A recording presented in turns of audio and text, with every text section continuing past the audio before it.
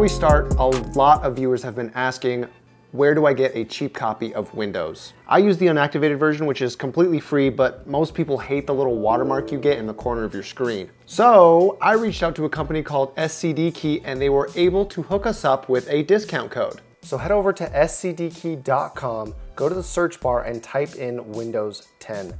Then select the Windows 10 Pro OEM CD key. Click on the icon, and once it takes you to the product page, you're gonna click Buy Now. Once you're at checkout, just type in KY1, click apply, and you'll receive 10% off of your purchase. Side note, this code also works for other non-gaming software products on the website, so if you want to buy one of those, go ahead. And just to give you guys a little proof, I actually use this code to activate Windows on my personal rig, where I've been running Windows 10 unactivated for 2 years now. And as you can see, the code works and the watermark in the bottom right corner disappears. And finally, you can even get games and gift cards at a discounted price too. So if you haven't bought Monster Hunter yet, save yourself $15 and buy your key here with the code KY2.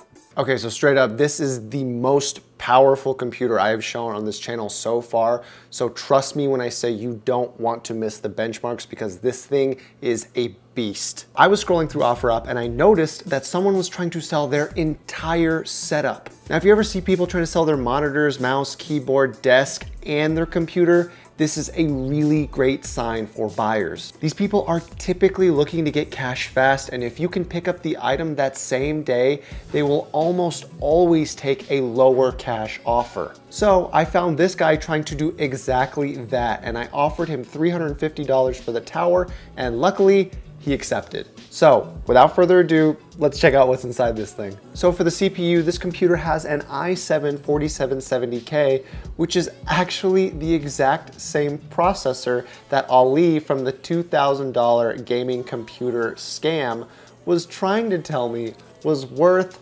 $420. And now I have an entire rig built around this thing for $350. Yeah! In your face, quad! This is a quad-core CPU clocked at 3.5 gigahertz with a turbo boost of up to 3.9 gigahertz. And it can be overclocked to even higher. This thing is a beast, not only for gaming, but especially for editing. We'll be able to see how well this thing does on the Cinebench R15 CPU benchmark later in the video. Now, the cooler is an Enermax ETS N31. It's your standard heatsink fan combination, so it's nothing special, but it is definitely better than an Intel stock cooler. As for the motherboard, it's an Asus ROG Maximus 6 Formula Z87. Holy crap, that's a mouthful. Obviously, a Z model motherboard is only right for an overclockable CPU, but this thing also looks sick. This is the first time I've ever seen black casing cover a majority of the board with some pretty edgy designs. As for the RAM, this system has 8 gigabytes of DDR3 memory by G.Skill clocked at 1600 megahertz. I've said it before and I'll say it again, 8 gigabytes is the perfect sweet spot for gaming, and the only time you ever need any more than 8 gigabytes is if you're into content creation. Now, the graphics card is an EVGA 1050 Ti, which is actually the best card budget-wise to be looking for on the used market right now. However, this one is a little bit better than the ones you'll be finding on the used market right now for a reasonable price, because this is the SSC model. Not only is it much better looking, it has dual fans which significantly help with overclocking as well as cooling. And to top it off, this 1050 Ti actually comes with higher clock speeds, making this one of the best 1050 Ti's that you can get.